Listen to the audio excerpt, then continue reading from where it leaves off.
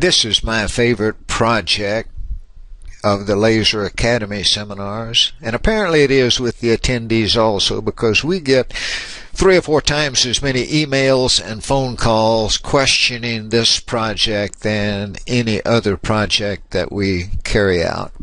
It's a very interesting project, and if it's not already obvious, many industry suppliers provide a plaque now that can be turned into a picture frame by the owner of a laser engraver. Very often we would engrave a child's photograph.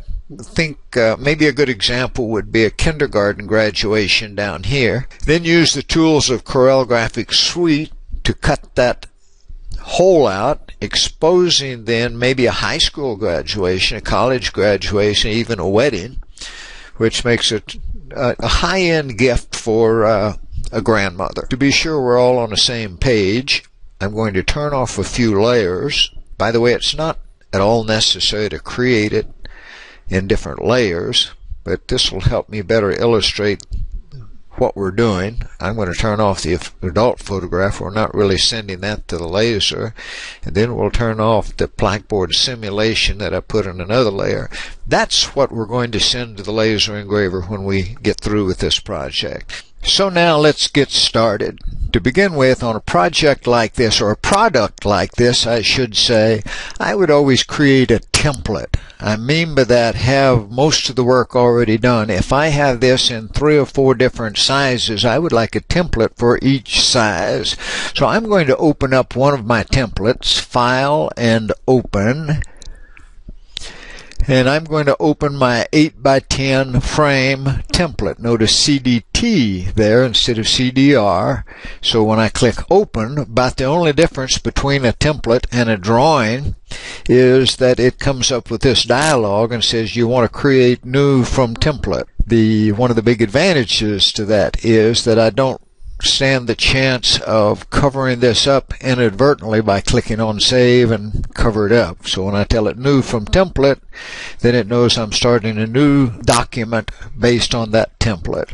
Now let me explain the template. The gray rectangle with rounded corners is what I have measured in that particular 8x10 product. That's the part that's cut out behind. I ruined several $12 plaques by not paying attention to that and didn't leave enough room. So when I cut it out, it didn't have room to hold the glass.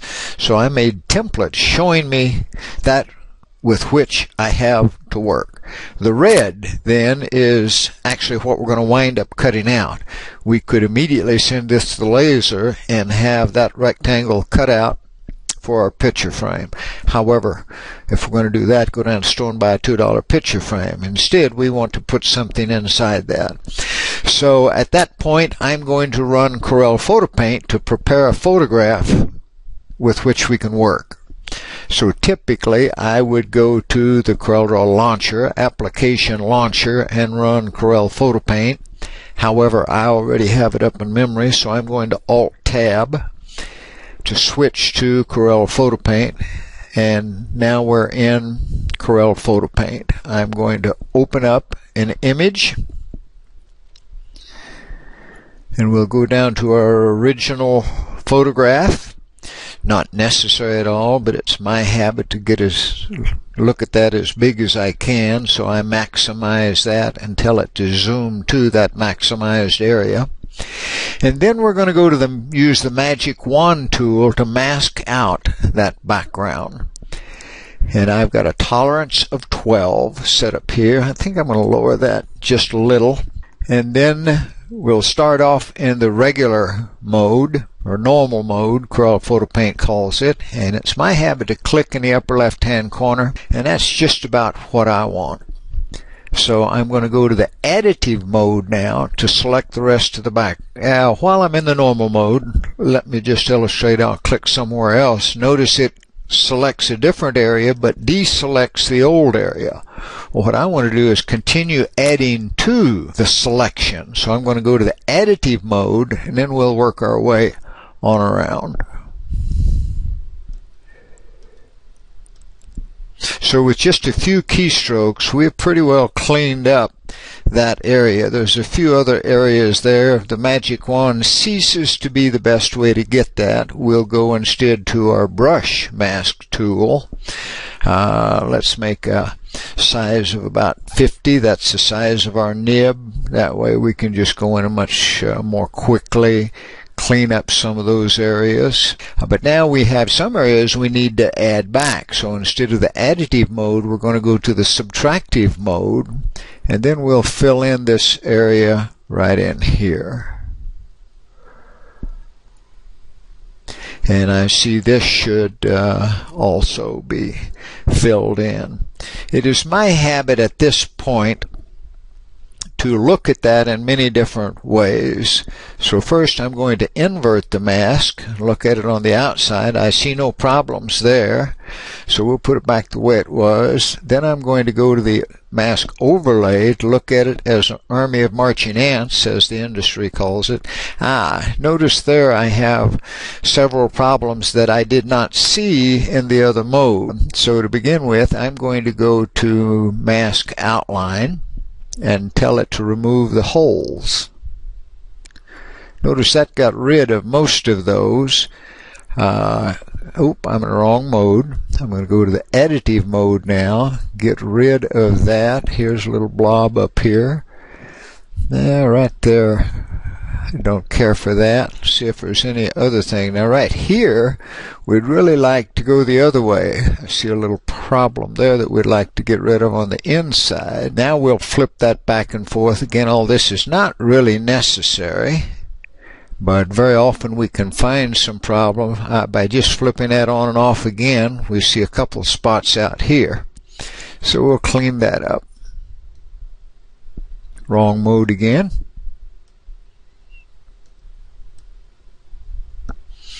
And we have that pretty clean. So we'll go back to our normal mask mode, and this is that with which we want to work. Therefore, we'll mask off the rest of it. We'll edit and copy that.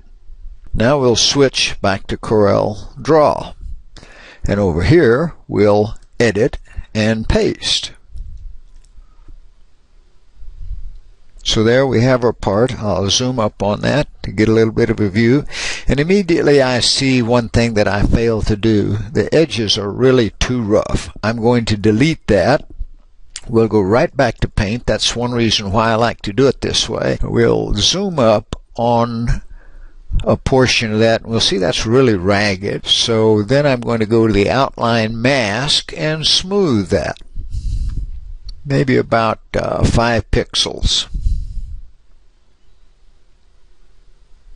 Now, do you see how much nicer that looks? We'll go to the navigator and just take a look around. Notice let me do that again. Down here is the Corel Photo Paint and/or Draw Navigator. I'm going to hold that down. I have a little rectangle which represents the viewing area. And as I slide that around in my navigator window, it's showing me all the areas up here. Actually, I do notice one little tiny problem over there. In this case, I'm going to ignore that because I really don't care about that. Other cases, I'd want to get rid of that. I'm zooming on around there and see how our mask looks. And that looks pretty good. So we'll zoom back out, zoom to fit, and then we'll select that, edit and copy.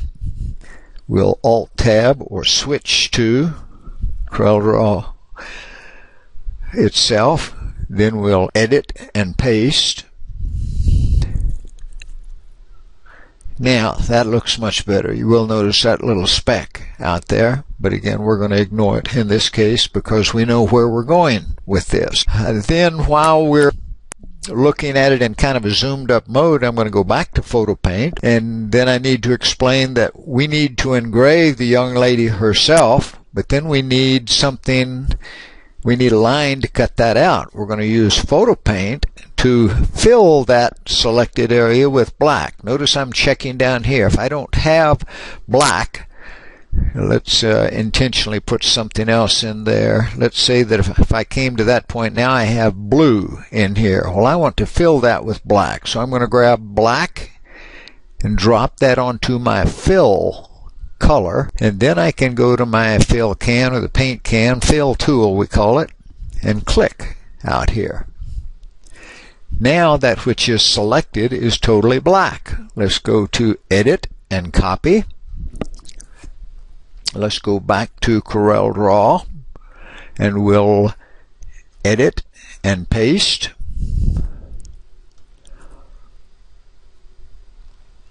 And now we have our black selection on top of our other part, and that's what we want to trace. But let me call your attention that that is still an RGB bitmap. That may cause a few little problems. It is my habit, therefore, instead of trying to trace that as a RGB or full color logo, let's convert that to a bitmap and make it black and white. Now, instead of a RGB bitmap, it is a monochrome bitmap. That will trace much easier. Anytime a bitmap is selected, the property bar changes in X3 to allow us to trace the bitmap. I want to click on Trace, and I think I just want to do a quick trace. So what we have done is created a new object on top of our monochrome bitmap. Notice what we have down here, a curve on layer 1. That sometimes will come in. More often than not, it'll come in as a group and we'll have to ungroup it. But this time it came in as a curve. And just to illustrate what's going on, I'm going to grab a corner of that and drag it over to the other side, holding the Control key down just to get that out of the way momentarily. That wasn't completely necessary, but it'll help me to better explain what happened. CorelTrace took this monochrome bitmap and traced it and created this part, which is a curve, a vector-based object. We no longer need this. I'm going to press Delete to get rid of that. Now to illustrate what we have here, that's what CorelTrace, or pardon me, PowerTrace did. I'm going to click on No Fill and maybe a red outline. Right click on red, that'll give us our outline, and then let's drop that back in by holding the Control key when I drag it out and holding the Control key when I drag it back. That constrains that to be 100%, so there's no chance I could have damaged my outline by doing it that way. Now we'll zoom in on that and see what we have. We'll go to our zoom tool, go down quite a bit smaller, and take a look at that. And just to allow us to see that a little better, I'm going to give that a fatter outline where we can check and see how that looks. Now in the CorelDRAW Navigator, I want to walk around there and see what you think about the quality of that trace. Pretty slick, isn't it? So we'll zoom back to our whole page. Now we're ready to position our graphic objects where we want them. So I'm going to drag a box around both the trace and the bitmap, and we'll drag that down here where it would be appropriate. Drop it off, and then the next step is not at all necessary, but it'll be easier to show you what's going on. I'm trying to select the bitmap, but instead I'm selecting the trace or the curve. I'm going to press the Tab key. Now I have the RGB. The Tab key will cycle through all of the available objects, so I'm pressing it until I have the RGB. Now I'm going to just flip that out of the way. By holding the Control key down, that precisely moved that over to the side.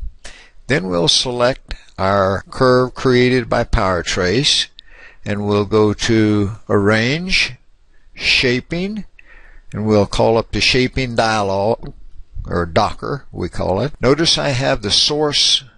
If this is on, then it will leave our original, but we have no use for that, so I'm going to turn that off and tell it to take that which is selected and trim that to which we point. That's what we wanted. Now we'll grab a hold of our bitmap, grab a hold of a handle holding the Control key down, and precisely position that back. Now we'll zoom up and see how the finished part looks. I'll go to the navigator and we'll walk around that, and you'll see that we have a very nice tight red line around all of that. We'll zoom back out, and the last step would be to prepare our photograph. It's now in color, and we could engrave it just that way. We could convert it to grayscale and engrave it that way. But what I'd really like to do is convert that to a black and white, since I don't have photograph. If I have photograph, I'll go a completely different direction. I'll run that, say that to a grayscale and run it through photograph. If I don't have photograph, we'll use the Corel tools to do as good as we can with it. In many cases will turn out really nice. But before I do that, I'd really like to put a vignette on the bottom. Notice these corners on the bottom are really too sharp. I want to soften those up a little, so I'll go to Bitmaps, Creative, and I'm afraid this is hanging clear off the screen on my movie recorder here, but I'm going down to one called Vignette. So with the Vignette, from the Creative Bitmap applications, we'll start off over here and we'll preview that. Way too much, so I'm going to reduce the fade quite a bit, maybe over here, and preview that. I like that. What I really wanted was just the bottom part here softened up, leaving the top where it was. So we'll OK that. Now we'll turn it to black and white. Bitmaps, Mode, black and white, and instead of halftone, normally we want Jarvis, Stuckey, or Floyd Steinberg. I'm going to go with Jarvis. We'll look at the most important part, of course, the face. And I'm just going to make that a little, knowing we're going to put this on wood, which has a lot of grain, which will interfere with our pattern. I'm going to increase our contrast there a little. Right about there looks good to me. So we'll OK that. And it does not look particularly good on the screen there, but that will turn out pretty good. We'll zoom up on just that part. You'll see it's pretty nice graphic there. So we'll zoom back out. Now we're ready to send that to your laser engraver. Project completed.